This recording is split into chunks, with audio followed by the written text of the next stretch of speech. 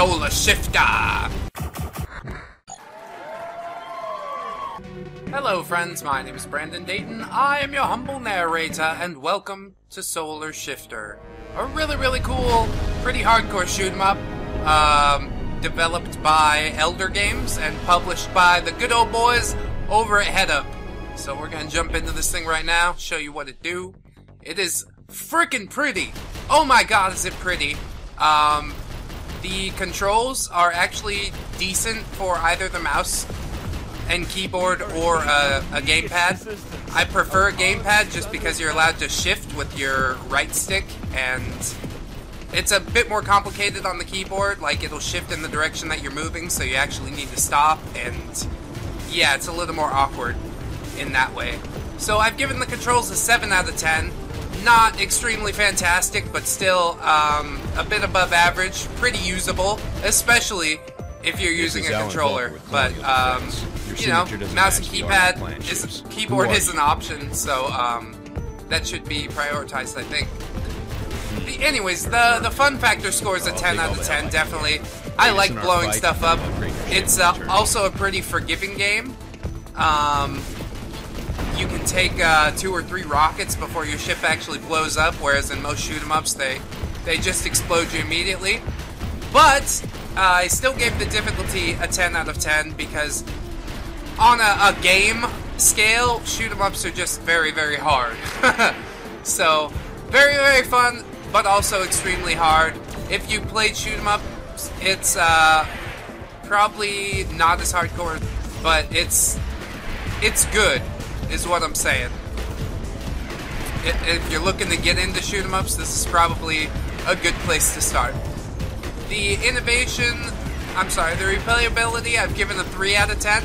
I don't see much reason to replay the game. I did give it some points just because the backgrounds are really awesome.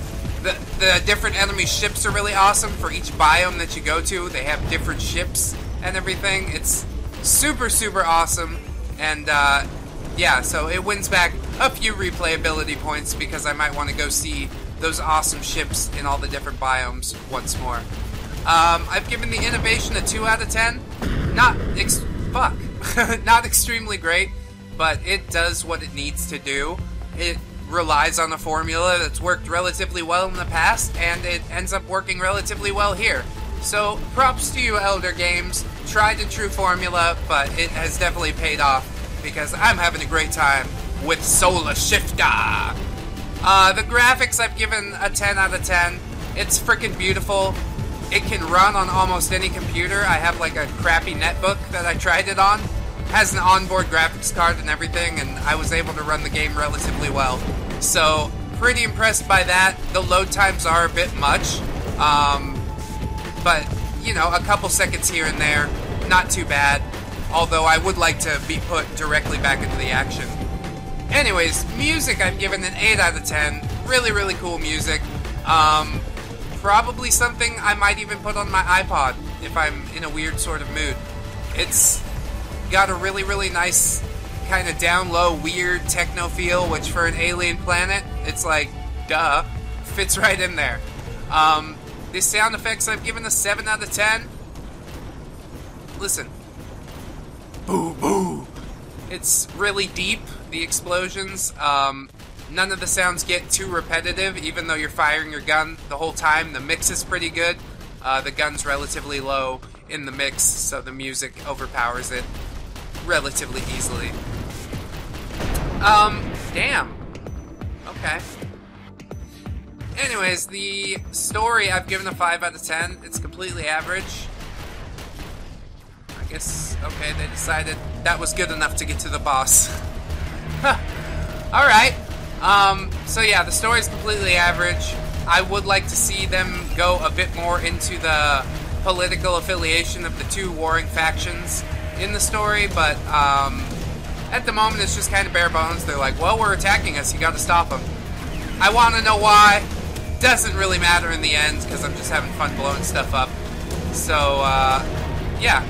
Good on me, I think. Level design I've given an 8 out of 10. It's extremely good.